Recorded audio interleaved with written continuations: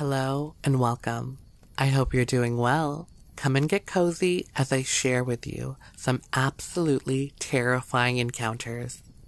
I post new videos every day, so be sure to hit that subscribe button and the notification bell, and you'll be notified when new daily content arrives on my channel. Alright, let's get right into it. Late last year, shortly after the hurricane in Louisiana, just outside of New Orleans, I was sitting outside my home trying to cool off as the power had not yet been restored. I was checking out how everything looked in the moonlight when I looked at the iron fence that separated a railroad and another neighborhood from the highway. I thought it was just someone walking alongside my side of the fence, about 150 yards away. So I didn't think much at first. I went to grab a water bottle, but when I looked back up, all I saw was a pair of huge yellow eyes, faintly lit by the moon, staring directly at me. The fence was about 10 feet high, and this thing was just short of the top. Its body was vaguely human in shape, though it seemed to be hunched over slightly, and its legs looked way longer than any normal person's would be.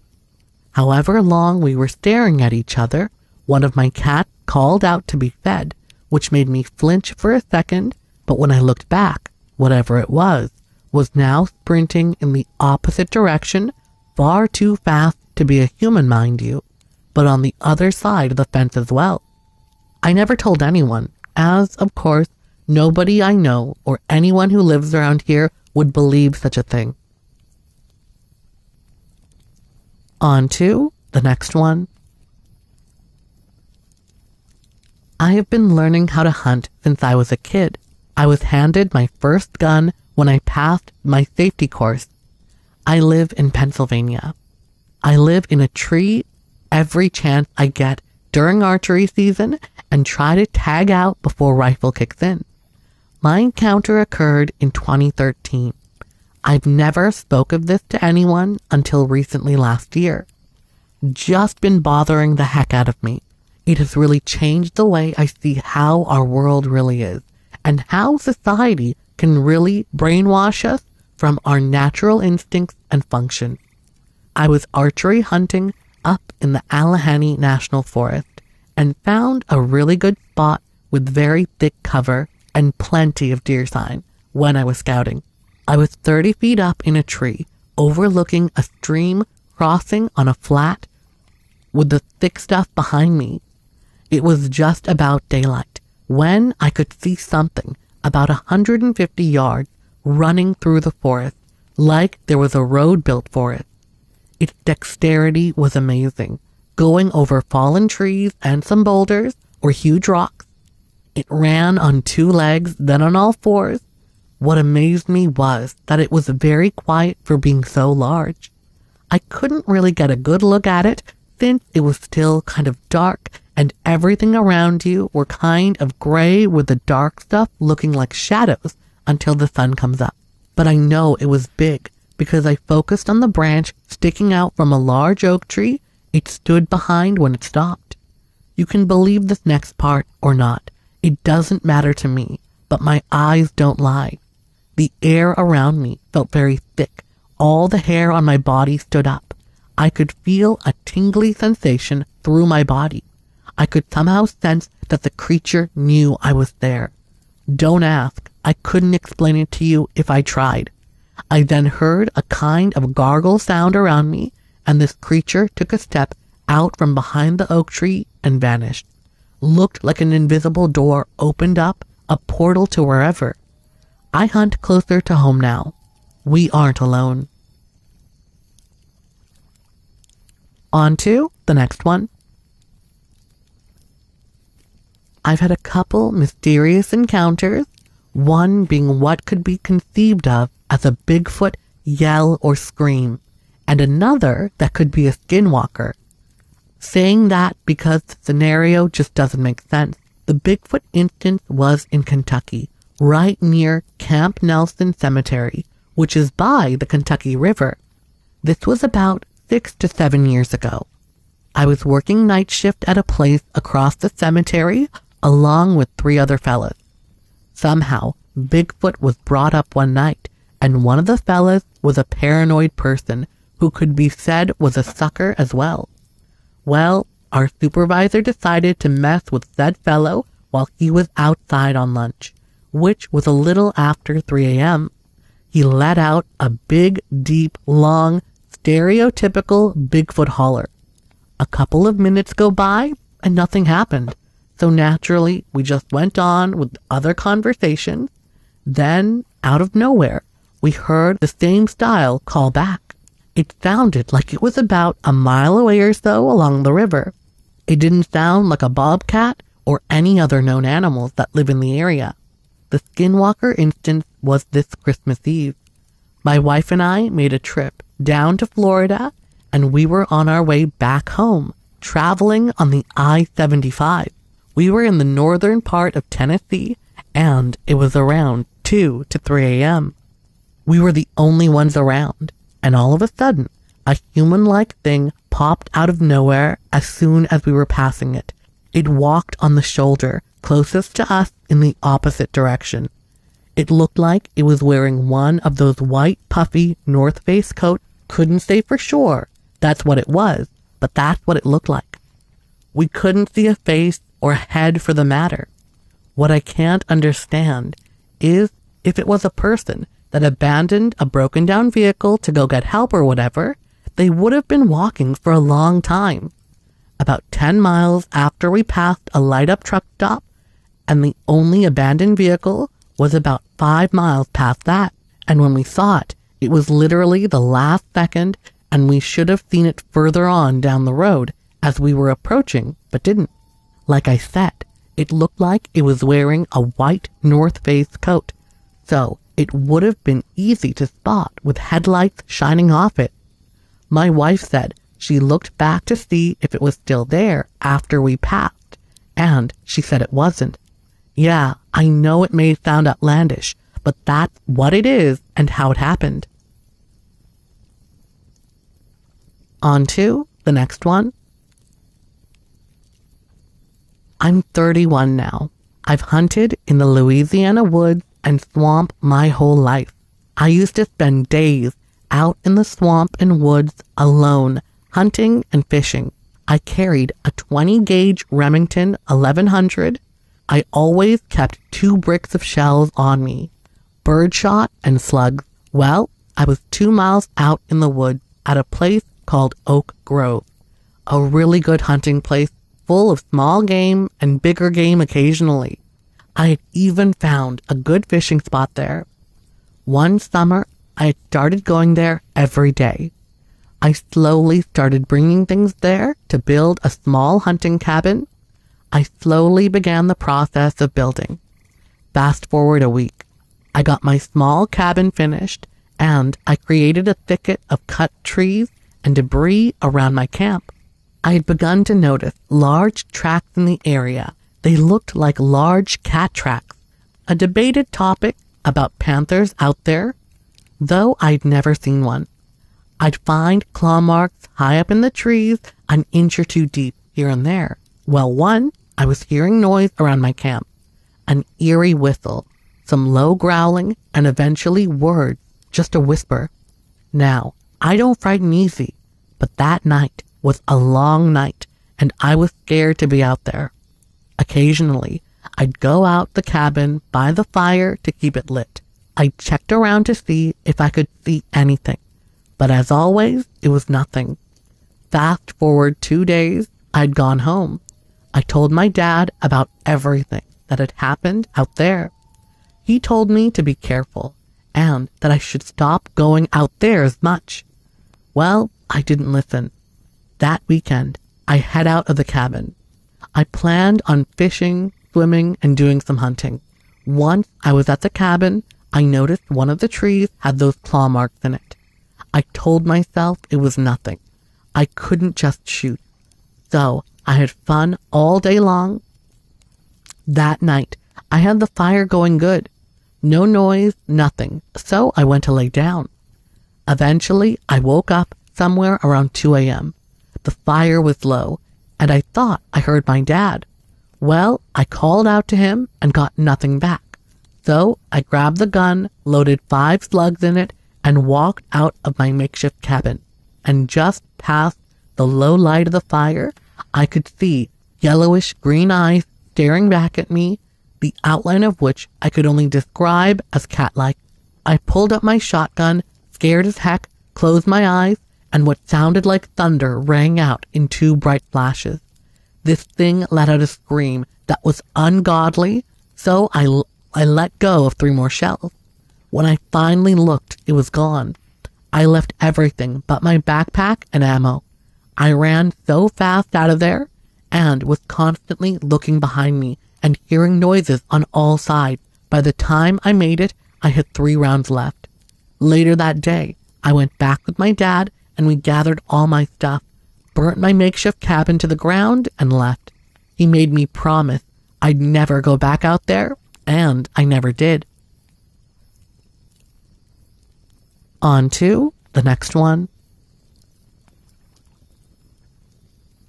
My name is Abby, and I can't walk, but I get around pretty well in my sport wheelchair and my modified van. There was a time when I was younger that I felt sorry for myself, but if I were able to walk, I wouldn't have had the unique glimpse of another world that I had, a world few have ever seen. I was born with a birth defect of the spinal cord. For a lot of my early life, I lived in a very sheltered space, both mentally and physically. My parents took good care of me, but they worried about me more than they should have and overly sheltered me. If they could see me now, they would be either very proud or would die of worry.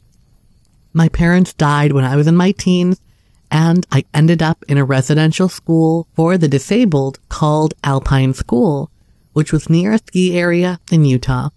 My whole life turned around at that point, as I'm sure you can imagine. When I went to live at the school, I was no longer treated like an invalid, and I was expected to do things and take care of myself. It was a really hard time for me, but it also made me grow as a person.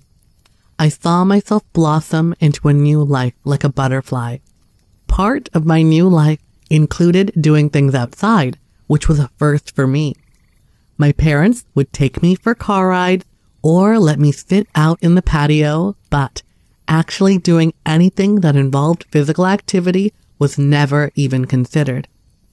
Oh, sure, once in a while we would go for a walk, but then only down the sidewalk near the house, with my dad pushing my wheelchair. My parents loved me, but they didn't understand what I could really do. And when I met Aaron, my life changed even more.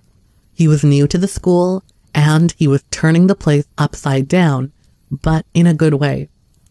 Aaron was 15, and his parents had brought him to live with us for a while because they weren't sure what to do with him and feared for his safety, and maybe rightly so. He was only there for a few months, then went back home. But in that short time, he had a profound effect on me. Aaron wanted to be an athlete, which is pretty difficult for someone who's stuck in a wheelchair. People who can walk take things for granted that are huge for someone in a wheelchair. Aaron was a skateboarder who had recently permanently injured himself and was now a paraplegic like me, with no use of his legs. This was really hard on him, and he vowed to not let it slow him down. And man, he didn't. The school we were in encouraged us to live to our best abilities, but they hadn't reckoned with someone like Aaron. First, he would sneak out and go down to the nearest park and hang out. Aaron missed his buddies and being in his old school, and that was just the start of the things he would do. Aaron wanted to be back on his skateboard, and he couldn't, so he just started using his wheelchair like a skateboard, riding up and down the skate park in it. He ended up becoming a local hero and could do all kinds of tricks in that wheelchair. He finally got a custom-made wheelchair and ended up going home and back to his regular school and then on to college. So Aaron wasn't around very long, but he really inspired me. The more I got to do things outdoors, the more I loved nature, and I wanted to be outdoors. I decided I wanted to be a landscape and wildlife photographer, and I know that sounds hard for someone in a wheelchair, but that's exactly what I ended up doing. That's how I make my living today, and people don't know I'm disabled when they see my photos. All of this is relevant to my story, so bear with me. The more I was around Aaron, the more I saw what I could do, and I too started sneaking off. But instead of going to the park, I would go over to the nearby waterfowl refuge. I was supposed to be in a class in the art building, but I told my teachers I dropped it, and the people who were in charge of my whereabouts all thought I was over doing art, so nobody noticed I was gone. I would wheel over across the background to the art building, then veer off down a dirt trail that connected with a beautiful boardwalk that traversed the wildlife sanctuary, which was next to our school. The sanctuary was a beautiful place, and I just loved going over there and sitting and watching the birds. The boardwalk wound around through the refuge with places where you could stop and rest on a bench or even hide in a blind to watch the birds. It was on the edge of a large wetland, and there were places the boardwalk went right over the shallow water. If you sat there really quietly, sometimes ducks would float right up to you. It was so cool, and I loved that place. But I never got to stay very long at a time. I never saw anyone over there. Well, every evening I could hear the ducks and geese making a racket before they settled in for the night, and I knew the sunset over there would be fabulous, much better than out my window, where everything was blocked by nearby buildings. I really wanted to go over there in the evening and see what the refuge looked like. One evening, after dinner, I was just sitting there when Aaron came rolling by. This was only a few days before they sent him back home, saying he didn't need to be there anymore. We started talking, and I told him what I wanted to do, and he said we should just go do it. So the two of us ended up sneaking over to the refuge and hanging out until it was almost dark. We had a great time, and nobody even missed us. Aaron was really an inspiration. Nothing stopped him. A few days later, the itch to go over there hit me again. It was such a perfect place, so quiet and so far away from all my problems. When I was over there, I forgot my life was different and that I couldn't walk. The outdoors does that to me. It makes me feel whole. So I snuck off again. Seems like after dinner and before bedtime was a good time, as nobody really checked up on me. I was soon over at the boardwalk, watching the sunset and listening to all the birds. I had a little flashlight with me, so I wasn't worried about getting home. But all of a sudden, it got totally still. All sound ceased. No frogs, no birds, no crickets, nothing. This was a first for me, and I wondered why. What would cause everyone to be quiet all of a sudden? Remember that I had hardly ever even been outdoors when this happened, so I didn't realize how totally unusual it was.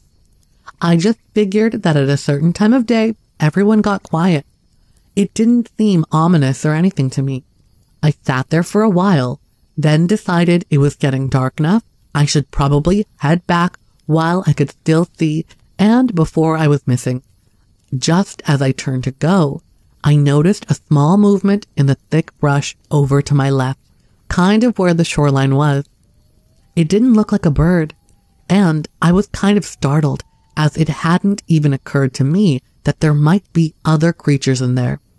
I stopped and looked really hard but couldn't make anything out, so I kept going. But as I got further down the boardwalk back toward the school, I could now hear something following along behind me. It made the boardwalk shake a little, and I could hear its footsteps, though they were muffled by the wood, but it was like something that was barefoot. I turned around but couldn't see anything, So I continued on. I was soon on the little dirt path and back over to the school. I ran into Aaron in the hall, and he stopped and told me he was leaving. So I forgot all about what had happened, as I hated to see him go. I later thought about it and decided there were deer over there. Well, it was a few more days before I went back. I had now acquired a small camera from Aaron, who gave me his little pocket single shot as a gift when he left, and I was anxious to go see if I could get some sunset photos. It was the start of my photography career, though I didn't know that. I can't tell you how excited I was. I had just turned 16. I had a camera for the first time, and I was discovering my freedom. I rolled out right after dinner and straight for the refuge to shoot the sunset. I remember checking out the clouds all day to see if it would be a good sunset display and thinking it would. I don't remember if I got any pictures or not, as things changed so quickly, and I forgot all about the sunset. It was a bit later than usual, as we'd had dinner late for some reason. I do remember that, and I was very aware of how the shadows were getting long, as I wondered if they'd make interesting pictures. But I don't recall much after that, other than sitting there in my wheelchair next to a bird blind by the boardwalk and being very scared. I took some photos, then wheeled on down the boardwalk a ways to a bird blind, hoping to see some evening birds. But as I sat there, I could hear that something really large was coming up the boardwalk directly towards me. I knew it was large because I could make out its shadow, even though I couldn't actually see it because the blind was blocking my view. I assumed it couldn't see me, and I was desperately trying to figure out how to either hide or run away, both of which were impossible. Then I realized that this was the same thing I had heard previously and had mistaken for a deer. I also remember noting how deathly still it was all around me, just like the previous time, and I will admit the thought ran through my mind that I had been very foolish to think that I could lead a somewhat normal life like other kids my age. All these thoughts went through my mind as I sat there terrified. It was dusk, and as I sat there, this huge thing walked right up to the blind I was behind. Did it know I was there? It had to. What was it? I had no idea. Know enough about the local wildlife to even guess, but I knew it wasn't human. Now, it began to make a snuffling noise like it could smell me, but wasn't sure what to think. Next, I heard a high sort of chatter, then a low growling sound, all which lasted only seconds. It was like someone was talking. There must be two of them. I felt more and more frightened, if possible, but when a huge, dark, hairy head slowly looked around the edge of the blind, I almost fainted. There was nothing I could do but sit there. I wish now I'd taken some photos, but I was too scared during all this to even remember I had a camera. Now this thing stepped around to where it was in full view, and it had a young one with it. I remember well what it looked like. It was massive and had dark, longish hair that appeared to be very well groomed, not all matted or dirty. It had a musky smell, kind of like a wet dog, but more swampy smelling. Its arms were very long, and its eyes were very intelligent. My overall impression was that it was more ape-like than animal-like, if that makes any sense. It had skin showing around its eyes and cheeks and mouth, and the skin was gray, even though the hair was dark brown. It had a broad forehead. The baby was just like it, with shorter hair and, of course, much smaller. It was cute in an ugly way, or you could also say ugly in a cute way. It clung to its mama's leg. At least, I assume it was the mama and not the dad.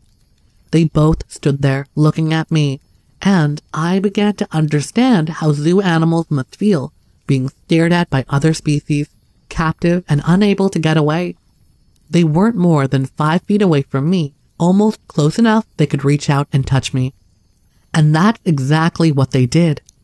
The big one, who I later decided must be the mom, slowly reached her hand over towards me. I thought, okay, here we go. This is the end. And I just sat very still. But she reached out and touched the wheels of my wheelchair. Then quickly jerked her hand back. Well, I didn't do anything. When I didn't do anything, she reached out again and touched the spokes. Then the tires. It was as if she was trying to figure out what it was. I started to relax a bit, though still terrified, as I began to think maybe whatever these things were, they were just curious and very brave to come up to a human and reach out like that. I later decided they somehow knew I wasn't a threat, that I wasn't like other humans. Now, the little one reached out and touched my wheel, then my leg. I'll never forget the look on its face. It must have realized I was something alive from the feel of my leg. It jumped and hid behind its mom. It was actually kind of cute, though at the time I was too scared to appreciate it.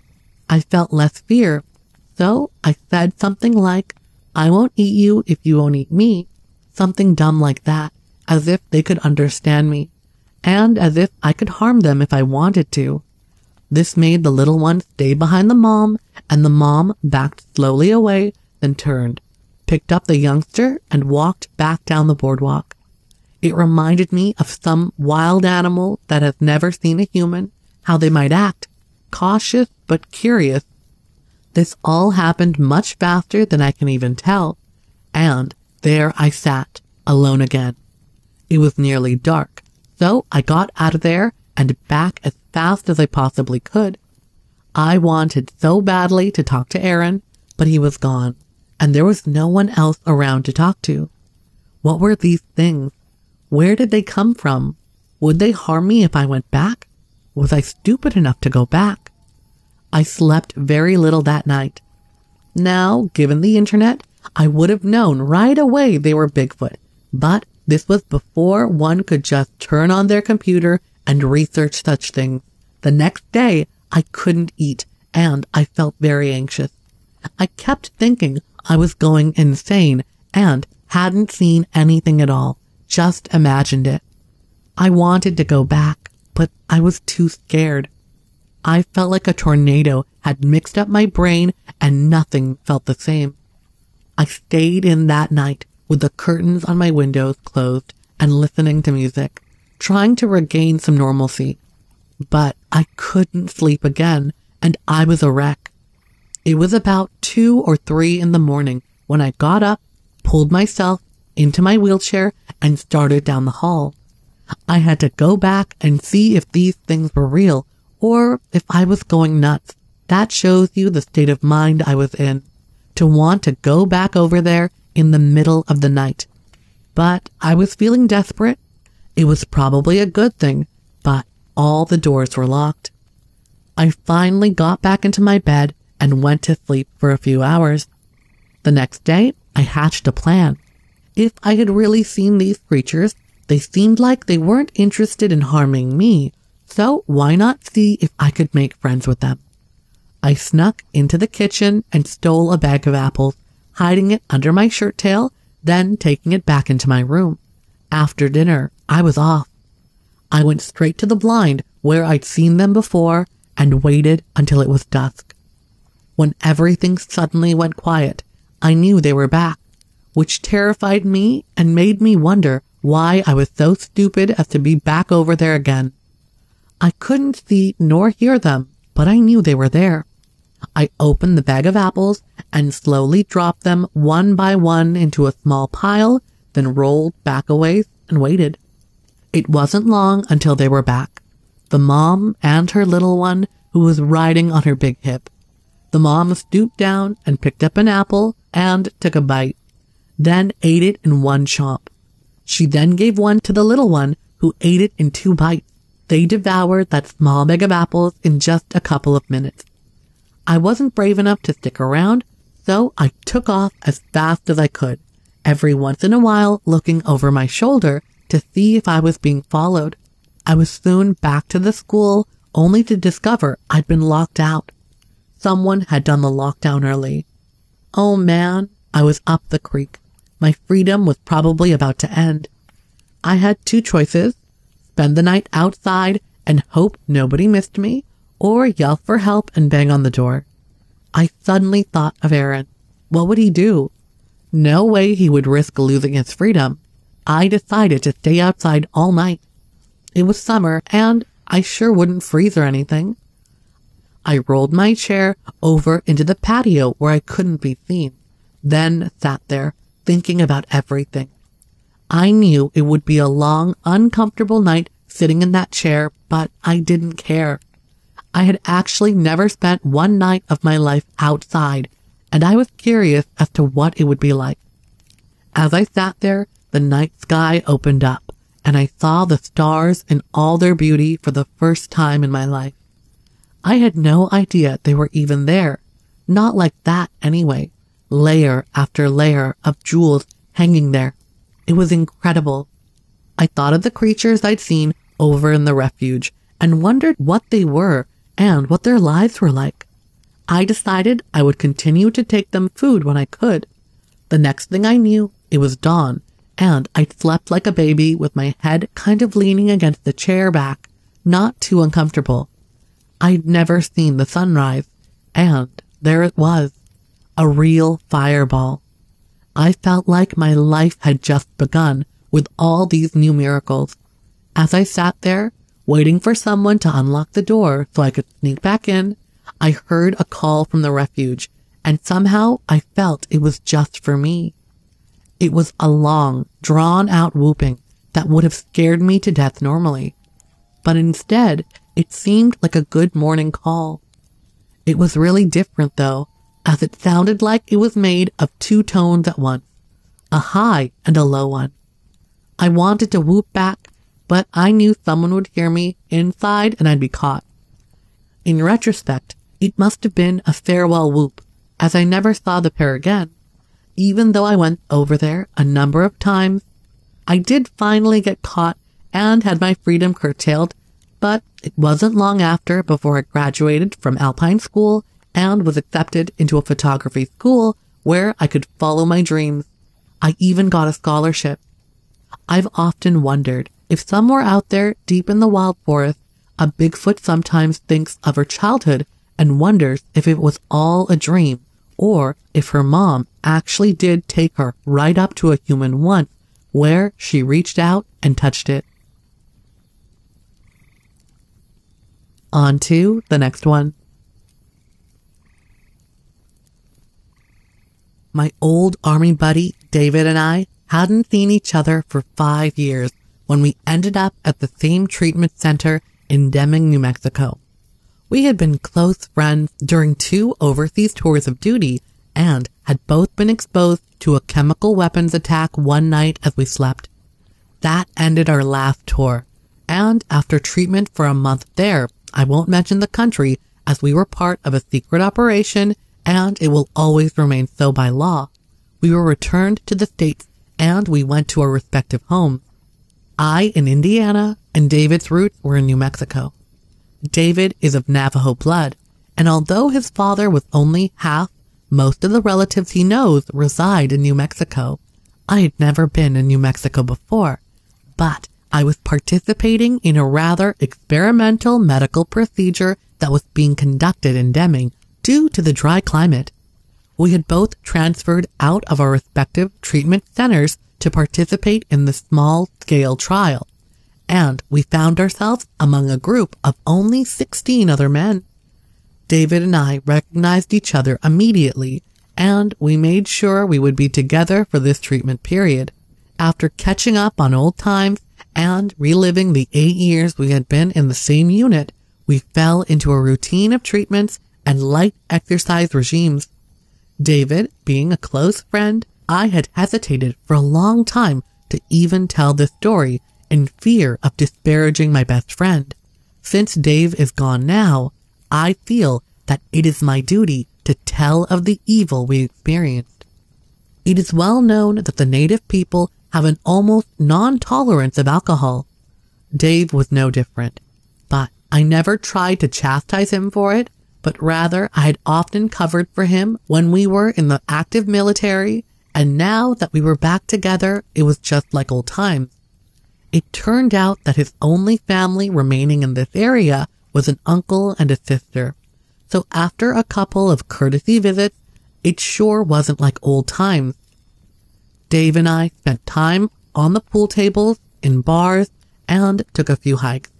One evening, in a local pool hall, Dave ran into an old friend he had not seen since he was in high school. His friend, Rick, was working for a local auto dealership selling cars. We got together several more times, and one night, after hard partying, Rick grew pensive. He quietly invited us to go outside, as he had something very important to share with us. We went out to the parking lot, and that's when Rick invited us to accompany him to what he said was a shape-shifter ceremony.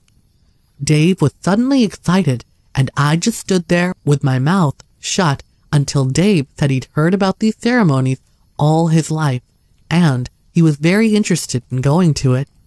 We shook hands all around like making a secret pact, and we agreed to never discuss what we were about to witness. I have no idea how Rick was able to get us into what Dave had said was a highly secretive group. Rick just laughed and told me if they were all drunk enough, and because I had dark enough features, they'd think I was a brother. We piled in Rick's pickup and headed out toward the desert. We must have driven over 30 miles, and it was past sunset, but the light lingered to allow us to make good time toward the distant mesas that loomed before us. Rick had brought a bottle of whiskey, which we kept passing around. Soon we were feeling no pain. Finally, Rick turned off a less traveled road that seemed to worsen the further we drove. We had gone about 10 miles with Rick carefully watching the road. He suddenly turned left onto what seemed like 2 ruts in the sand, and it was necessarily to reduce our speed to about 5 miles per hour due to the up and down track we were on. Finally, after another mile or so, we came to a flat area where about 12 vehicles were parked. Most were trucks, but I saw about 5 dirt bikes. We located the truck, and Rick brought the whiskey bottle as we walked down a clearly visible trail, passing a shotgun-holding man who shined a flashlight in our faces, but gave us the nod when he recognized Rick. Both Dave and I were really in suspense, and Dave said even though he was raised here and had heard about these ceremonies, he had never attended one, nor had he any real knowledge of the skinwalkers or shapeshifter witches that Rick seemed so familiar with. A short walk brought us to a large campfire which was fueled by wood, obviously hauled in as there were no trees in this entire canyon. Being as how Dave and I were not members of this group, Rick had secured permission for us to attend the ceremony, and before we were allowed to proceed to a seat, 2 of the armed members put us through a series of questions and followed up with a warning that if we ever disclosed what we were about to see to anyone, we would meet with a painful death. We could tell they were serious, so we readily agreed, because by now we were half drunk and open to most anything. Looking around, I would bet there wasn't a sober man here. Since this happened so long ago, I finally dare, after 30 years, to tell about it. Since I'm getting long in the tooth and likely about the youngest one in attendance that night, I think I'm safe. The heavy drinking I had been doing had surely clouded my senses, but the ceremony seemed to be well regulated as certain chants and words were spoken by the host and quickly repeated by those in attendance, so this must have been a regular occurrence. Obviously, following a pre-planned regimen, Rick was called on by the moderator and he stepped into the center of the circle. A sort of shawl made out of what appeared to be animal skins sewn together into a cape-like garment was placed around his shoulders. And then he danced around the circle, chanting words I couldn't understand or even recall when Dave and I discussed it the next day.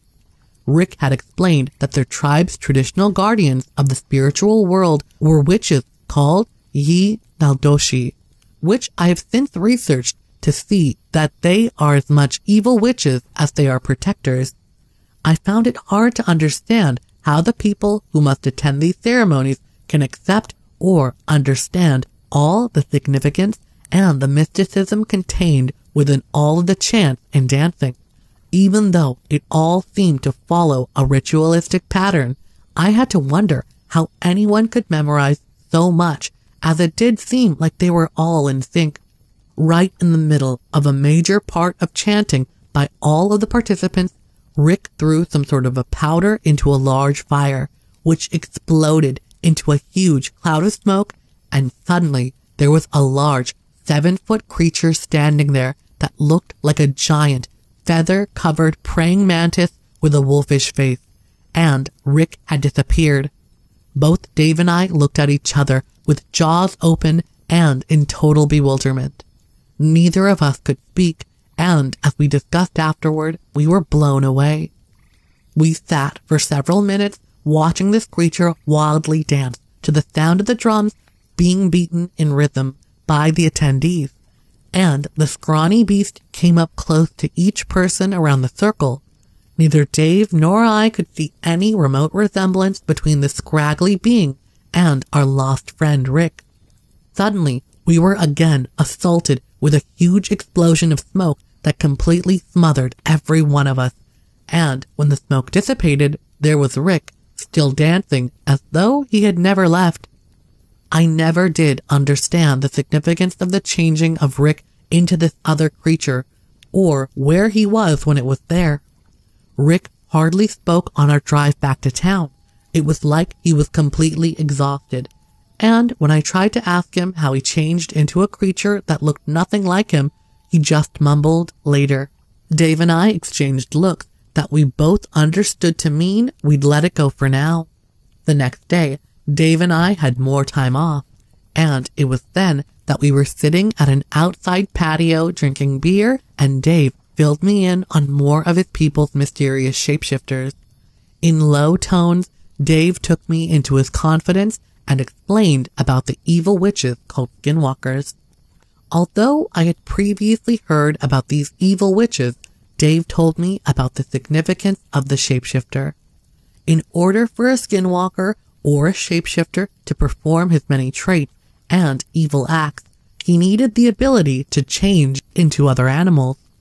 It seems that these witches dated back to the Spanish soldiers who had conquered Mexico and had made raids into what are now New Mexico, Arizona, and Utah to kidnap the native people for slaves in the silver mines. As a self-defense, the gods created these witches called skinwalkers and shapeshifters.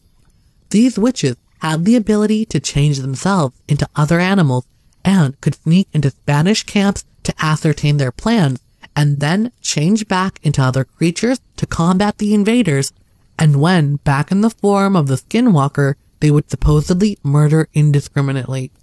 The shape-shifting ability allowed them to become deer, where he can now outrun most other animals as he needs. He can change into a crow and just fly away. On the other hand, becoming a wolf will enable him to make a kill and then change into other convenient animals to make his escape. Our schedule demanded that Dave and I return to a more intensive treatment, so we did not have a break for the next 2 weeks. And then the treatment phase was complete. So we had to part ways and get back to our base treatment facility at home. A week before we left, Dave tried repeatedly to get in touch with Rick, but couldn't reach him. And then Dave called me and said he just heard that Rick's body had been found about 4 miles east of town in a ravine. It appeared that he was hit by a vehicle, but the only record of an accident reported in that area was a family that had hit a deer at night, and there were 2 other cars as witnesses. The police officer had taken the dead animal off the highway and pushed it over the cliff into a shallow gorge below. It was 2 days later when a hiker found Rick's body in the same area, but there was no sign of any deer. The officer looked for it as he was the same deputy to respond to both reports. Dave and I looked at each other and were speechless. I've always wondered if it had been possible that Rick had been killed while in the form of a deer, and then his body changed back again. But Dave didn't wish to discuss it further, and when I pressed him on it, his answer was, "I think it's best that we just let it lie." He also commented that any further discussion would break the promise we made, and if these beings have that kind of power, we might be taking a big risk.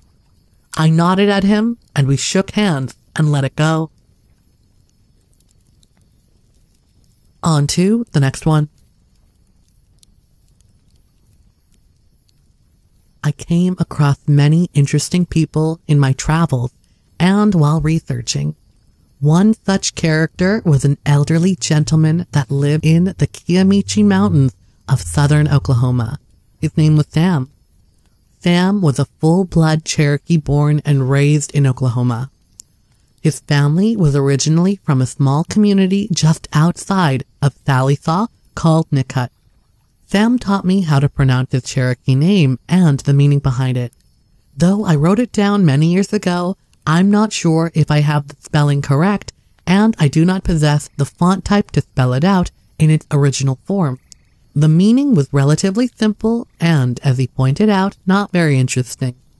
When he was a young boy, he was thrown from a horse and suffered a leg injury. Though it was temporary, he walked with a slight limp for most of that summer. Sam fashioned a cane out of a small limb to use while he recovered. His grandmother called him what roughly translates to walks with a stick. In his later years, as when I knew him, he used a cane most of the time to get around. He said the injury never bothered him growing up, and he could still run just as fast as any of the other boys, but the limp became more pronounced when he was much older. Sam was in his mid-70s, but I would not have guessed him older than 50 to 55 at most. His mind was as sharp as a tack, and the sparkle in his eyes when he smiled gave not a hint of being any older. He had a few wrinkles and was going as strong as any man I'd ever know. His hands were big and calloused from years of hard work, but now crimped from arthritis. It wasn't until I had known him a while and shared stories with him that I learned his actual age. He credited his youthful appearance to living a simple life. He went to water every day regardless of the weather. He was grateful for everything the Creator had given him. Sam married when he was a young man, and together they raised 2 boys. I never had the pleasure of meeting his family, though I felt like I knew them just from Sam's stories he shared with me. His wife had passed on, and his sons had both married and moved away. Though they often visited when they were younger, those visits had decreased through the years, and I think it weighed on Sam's heart. He was lonely. I loved hearing Sam's stories. He had some of the best, and I could sit and listen to him talk all night long. His smooth baritone voice never cracked, and his rhythm and cadence were perfect. We always begin by building a small fire in the backyard to enjoy the evening air when I visited. Sometimes he would break out in song. It would be in his first language, so he would tell me a little about it when he finished, and explained he was praising the Creator for something. Sam was a fascinating gentleman, a proud Cherokee who lived primarily traditional. I say mostly because even though he was a full-blood, a first language speaker, lived a simple life, and practiced the old ways, he still embraced the modern world. He enjoyed watching TV, and he loved ice cream. He kept his freezer full of it. As we visited in his kitchen late one evening, he turned, grabbed my hand, and stared into my eyes without saying a word for the longest time. It seemed like he was looking inside me, into my very soul. Perhaps it was to see if he could trust me with a story. He had never done this before. Finally, he turned and walked outside and motioned for me to follow. He asked me to gather some wood and build a fire. He sat down, propped his hand-carved cane down on his chair, and waited patiently. When the fire was blazing, he asked me to sit across from him. He said, "I have a story to share with you." I could tell whatever he wanted to share with me was something of considerable weight, just the way he was acting. He wasn't his usual light-hearted self. He was more earnest and thoughtful. What he told me was one of the most exciting stories I'd ever heard. "This is a true story that happened many years ago," Sam said, slowly drawing his words out. I sat down across from him with great anticipation. He took his time. I remember thinking at the time that he was overly dramatic to add excitement to what he was about to say. He was, after all, a storyteller, and a darn good one. Sam began to speak as the fire crackled, sending tiny red sparks into the pitch-black evening sky. "My brothers and I used to hunt together when we were kids." He sighed heavily before continuing, "But that was a long time ago, when I was a young man having just returned home from the army. I lived here with my mother and 2 brothers. They've all passed on now, but I remember it like it was only yesterday." He paused in reflection. His story always stood out to me because, as fantastic as it seems, I never got the inclination that he was telling me anything other than the exact truth, as he remembered it. It wasn't a story that elders told to keep kids in line. These events happened to my friend. I sunk back in the fold-out lawn chair and got comfortable. Sam would tell his story at his pace, and I did not interrupt him. "This was back in the 60s, you know," Sam began. "We didn't talk about the war when I got home. We never did. It was just something that happened. We did our part, and that was it." Sam paused. He was remembering. I couldn't imagine the horrors that he must have seen in Vietnam. I could tell he struggled with it and what he had to do there. But he was also a proud veteran of serving his country. He told me his father served before him, and both of his brothers did as well. Though one never made it home, and the other moved to California when he returned. They didn't hear from him much. He didn't keep in touch and passed years earlier. Sam stood and picked up a small stick to poke at the fire. His shoulders sank. He stooped a little more as he returned to his chair and slowly lowered himself down again. I noticed the wind had died down to a mere breeze, and the smoke from the fire drifted lazily into the night. The crackle of the burning wood was the only sound other than the elder's ragged breathing. When fall came, I was in the woods hunting. Every day, just me and my bow. I made my own bows and made my own arrows too. Those were mostly hickory. Still do, Sam said, lifting his hands to look at them. As much as I can, anyway. Sam held a great sense of pride in his bow-making. He'd shown me a few of his bows over the years and told me how he made several of them. I'd be up a few hours before the sun and fix a pot of coffee before heading out into the woods. I'd hunt all day. Sometimes I'd camp down by the river or one of the creeks and stay out for a few days at a time. I wasn't ever worried about the weather. I knew how to build a shelter and make a fire. "I'm an Indian, you know," he said, laughing. Sam had a great sense of humor. I was captivated by his stories. This one was no exception. I knew this was something he didn't tell many people, if any at all, just from the way it began. But I wanted him to get to the good stuff quickly, though I held my tongue out of respect for my friend. He waited a moment to let his energy come back, and, with a deep breath, he began again. That day, I hadn't planned on being gone very long, but like I said, sometimes I just stay in the woods. My mother must have heard me rustling around in the kitchen. She got up and cooked me some breakfast. She was a hard worker. Life wasn't handed to her on a silver plate, Sam said, shaking his head. No, sir. She was the strongest woman I ever knew. She didn't talk much, but when she did, you listened. And we learned to do what she told us the first time, he said, chuckling. I think she knew that I was not well yet. From the war, I mean. But she didn't know how to help me. I didn't know how, to be honest.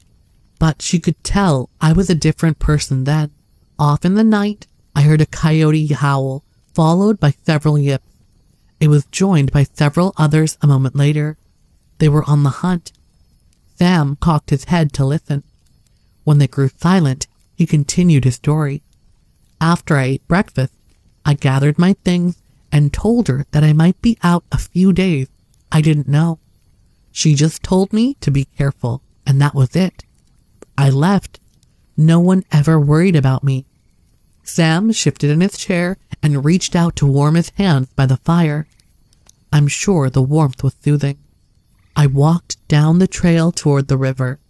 It was cold that morning, but not much snow. Not yet anyway. It was still dark when I left, but I had what we called a wheat lamp. It was a light with a strap that you adjusted to fit your head, and it ran off a battery that you carried around your waist. It lasted a long time, and it kept your hands free to carry stuff. Raccoon hunters used them. When I got to the river, I found my old John boat, threw my stuff in, and shoved off. I had a place down the river a few miles that I liked to hike to. It was just easier traveling by boat instead of climbing up and down those ridges. There's some rough country in there, he gestured to the woods. Sam stood and moved closer to the fire.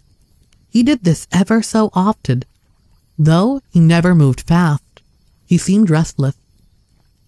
The sun came up, but it was just gray skies. I could see the bank on each side of the creek. There were ducks on the water that flew off when they saw me. I saw other signs that the woods were waking up. Squirrels, hawks, normal stuff. I saw a couple of small deer drinking and grazing near the water's edge at one point, but I was looking for a good buck. And, to be honest, I wasn't ready to end my hunt before it even started, Sam laughed. It wasn't long before I pulled over to the other side and dragged my boat out onto the bank. The ground was frozen and covered in a thin layer of snow and ice. I fell a couple of times, but I was young then and bounced right back up. I slung my duffel on my back and started hiking. My place was way back where I used to camp with my brothers. I wanted to go there before I started hunting and set up camp. It was a few miles away, but the trails were good. He turned and looked into the darkness. That's when I first noticed the change in the weather. Sam paused long enough to stand and move closer to the fire. I took the opportunity to grab a couple more sticks and throw them on. Several embers scattered into the wind, dancing on the breeze along with a lot of smoke from the greenwood. Sam did a little dance and broke into one of his songs. It didn't last long, and he didn't explain. I didn't ask. If he wanted me to know, he would have told me. Finally, he turned back and continued. The further in I got, he began, the darker it seemed to get. I guess I hadn't noticed earlier because when you're walking around in the woods, even in the daylight, there are places where it's too dark to see. But this was different. The air was heavier, colder. Then it began snowing. I had my bow in my hand in case I saw a deer, and I walked softly. I was pretty stealthy in my youth. I'm a Cherokee warrior, Sam said, laughing. His smile stretched across his face. I could sneak my way through the middle of a buffalo herd. I laughed along at his joke, but I knew he meant it. The threat of snow didn't bother me. I wasn't worried at all. I think I was grateful for it. Where I had been, I never saw snow. The beauty that the great Creator gives us comes in all forms. I did hurry along, though, so that I could get to where I wanted to camp and get a lean-to built. But it had been a few years since I had been in those woods, but I remembered my way and found the spot. A small creek ran nearby and fed the river with runoff from the mountain. There was an oxbow there. I found a nice clump of trees and dropped my duffel. I set about cutting some limbs and building a lean-to next to it. I had a small tarp and some rope with me. I didn't have a pup tent, but I wished I did. I remember thinking that would have been easier. Anyway, I got my shelter built and grabbed plenty of dead wood for the fire later. The snow wasn't heavy at that point, just specks of white floating down and settling on the ground.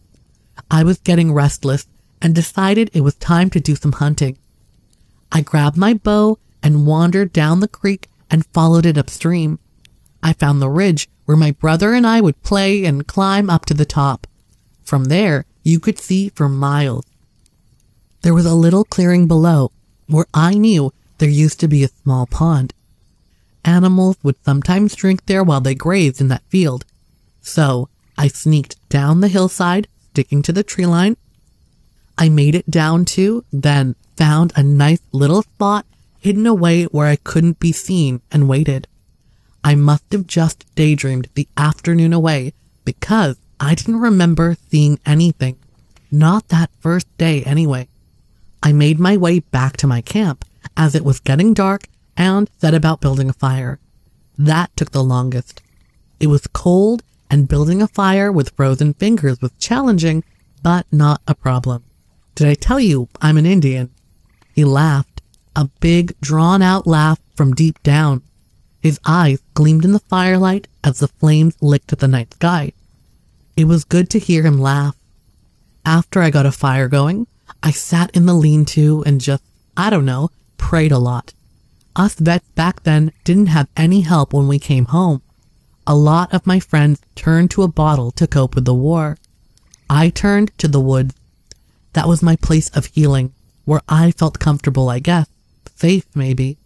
I had to find more wood to keep the fire going all night, but that gave me something to do and stay busy. I finally laid down and slept. I had weird dreams. Usually, they were about the war, but not on that night. I can't recall exactly what they were, but I remember they weren't of ordinary things, more like visions. Sam sighed heavily and took a deep breath. The next morning, I woke up cold. My fire burned down to coals, so I got that going again, dug through my mess kit, and made some coffee. Then I grabbed my bow and quiver, climbed over the ridge again, and headed for the clearing. Just as I got there, I saw two nice bucks step out into the open. I drew my bow and let an arrow fly before they saw me. They weren't more than 40 feet away, and I shot the closest one. It ran only a few yards away, and the other one took off back into the woods. I drew my knife and gutted my deer, threw it over my shoulder, and started making my way back to camp. And that's when I saw it for the first time. Sam locked eyes with me again. I could see he was dead serious when he spoke those following words. No more than 20 feet away on the trail that I had just come down stood a giant of a monster. Sam stood and held his arms near the fire. It had long, coarse, reddish-black hair from head to toe, reminding me of a sheepdog. It towered above me. Had to be at least 8, maybe 9 feet tall, he said, reaching above his head to indicate how big it was. It stared straight at me. Its eyes were sunken and dark under a heavy brow, black and piercing, but red all around, bloodshot. Its head sloped, and its muscles were so big that it didn't have a neck. Its nose spread across its face, and I could see the nostrils flaring and the pink inside. His mouth was huge and stretched from one side of his massive jaw to the other, and the lips were like that of a horse. I was on the edge of my seat listening. I whispered, "Sasquatch," under my breath. Sam heard me. Yes, but at that time, I had never heard of Bigfoot or Sasquatch or anything like that. Other than a few old stories about monsters in the woods, I had no idea. I'm not sure how long we stood there facing each other before I realized why. It dawned on me that I was carrying its dinner. I nodded at it. I nodded at the deer on my shoulder, then slid it down to the ground and slowly backed away. When I was far away enough, It walked over to the deer, picked it up in one hand, then stepped into the woods and disappeared. It never took its eyes off me. "What did you do next?" I asked, unable to hold back. We heard the coyotes start up again, but they sounded much further away this time. Sam cocked his head as if to listen to their mournful cries. His head dipped again, and he stared into the flames. I sank to my knees and cried, he confessed. I'm not ashamed, but I cried. I cried like a baby. Fear is a powerful emotion. It has a way of bringing up your deepest feelings. It was overpowering. It was not because of the creature, but about the war and the things I saw there, the things I did that I didn't want to do. It all came crashing down on me. I remembered everything, from the time I got on the plane, being dropped from a Huey in the middle of a firefight, seeing my buddies die, missing home, everything. I could see their faces. I remembered how scared I was when I was there and how thankful I was to make it back home, he said. He sat there a moment and collected his thoughts before continuing. My mind was numb to it all, and after a while, I stopped knowing anyone. Oh, I knew their names, but I would never let myself know them closely because I knew that I would probably lose them. I didn't want to carry that. I felt guilty for that, like I had dishonored them by not getting to know them. Sam paused again. I didn't want to push him, so I sat quietly. I guess I must have sat there in the snow for several minutes before I picked myself up and hiked back to camp. I was drained, no energy left, but I felt like there was nothing left inside weighing on me, like a burden was lifted from me. Relieved, I built my fire back up and just sat there. I wasn't thinking. I suppose I was scared when I first saw the monster, but that passed quickly. After it left with the deer, I wasn't afraid, not anymore. I never got the sense that I should be. I only got a sense that I had interrupted his hunt and that I owed him. And I knew it was a him, no mistaking that. Did you pack up and get the heck out? I asked. No, not right away. I stayed another night. As I said, I wasn't scared. I was at peace. I think, somehow, the creature helped me find the healing that I needed. And to be honest, I wasn't sure if what I had witnessed was real or not. I had a lot of self-doubts. I thought I was going through something that I couldn't explain, visions or something. I didn't know, but I wasn't afraid. The following day, I packed up and started the hike out. By nightfall, I made it to the river and found my boat. I threw my duffel in, laid my bow on top, and then slid it out into the water. The wind was blowing hard and whipping through the trees, blowing snow everywhere. The water was white capping, very choppy, and I had to try to paddle against the current. I knew this wasn't going to be a fun trip. I pulled my boat back to me with the rope and started to step in when I lost my balance on the icy bank and slid into the water. Then I was scared. What did you do? I struggled to get back on the bank. I couldn't get a handhold on anything, and the current was too strong. The boat took off down the river, and I didn't have a chance to grab onto it. Not that I could have anyway. I just knew for sure I was a goner. The water was too cold, and I didn't have the strength left. I let go and felt myself float away with the current. I remember thinking that was my favorite bow. I had carved an eagle into the riser, my best work. It's funny what goes through a person's mind when facing death. A feeling of peace came over me, and I stopped shaking. I had no regrets. I had a good life. I only felt sorry for my mother, who would never know what happened to her son. Sam suddenly scrambled to his feet and danced next to the fire again. He sang a few words.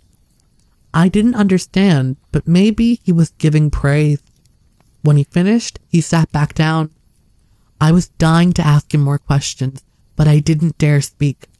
The Great Spirit was taking me, and I just let go. With everything, mind, spirit, body, I just let go. Sam stopped and caught his breath. His sudden burst of energy had zapped his strength, or it seemed like it did. But a moment later, he continued. I woke up next to a roaring fire. I had no idea how I got there or even how long I had been there. It was daytime, and that's about all I knew. My clothes were dry, so it had to be hours anyway. I looked around, confused. Everything was like a whirlwind in my head. I didn't recognize where I was, not right away. I guess I hadn't eaten anything in a while, just some coffee is all I remember having. Maybe I wasn't right in the head because of it. I don't know. When I stood and looked around the camp, I smelled something. I wasn't sure what it was, but it smelled good. Then I saw what it was. In the fire, I saw the tail of a fish sticking out from between two planks of wood that were tied together with string or vine or something. I didn't question it, not once. I ripped it out of the fire and ate like a starving man. It was the best meal I've ever eaten. It was so good, he laughed. After I ate, I looked around the area. What I found was interesting. There were 3 long branches on the ground near the fire. Sam used the stick he was poking the fire with and drew the shape on the ground, kind of like a capital letter T that had an extra cross in it. In the bottom, outside of the T, was a stack of 3 rocks, and there were enormous footprints all around, twice as big as mine, and barefoot. Sam had my attention now. I've heard of this kind of thing before, I said. The sticks and rocks, I mean? At the time, I had no idea what it meant. I don't think it was meant for me. What do you think it meant?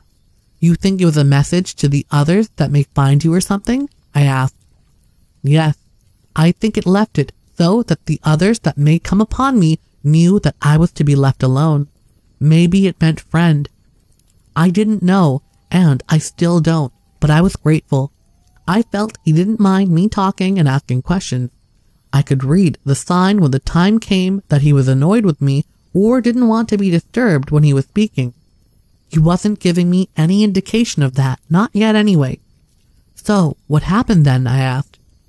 When I looked around a little more, I discovered that I was in a familiar place and not too far off the trail, only steps from the river, and on the right side. Even though it had been 4 or 5 years since I had been there, it all came back to me like riding a bike. Someone or something dragged my boat up on the bank. My pack was right where I had left it, but my bow and quiver of arrows were gone. You think the Sasquatch took it? Of that, I have no doubt. I think it was a trade for my life, and one I'd gladly do again. I think he got took on the deal, he laughed. But it was my best bow after all. After I ate my fill, I grabbed my duffel and hiked home. It took me the rest of the day.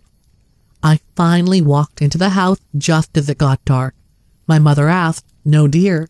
I just shrugged my shoulders, but said nothing. She had to see that I no longer carried my bow, but said nothing. Maybe she knew.